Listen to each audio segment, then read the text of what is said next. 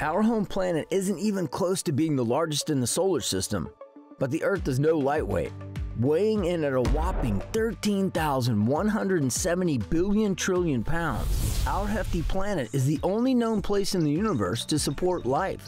To put it into context, a male African bush elephant tips the scales at 13,000 pounds. 1 trillion elephants would weigh 13,000 trillion pounds, and the Earth weighs 1 billion times more than that.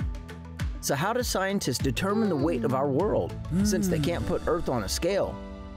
Experts study the gravitational pull a planet has on other things, and use math to calculate its size.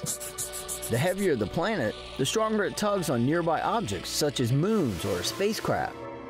By monitoring the position and speed of a spacecraft, such as a satellite, scientists can deduce the mass of our planet from how Earth's gravitational pull affects the orbit of the spacecraft.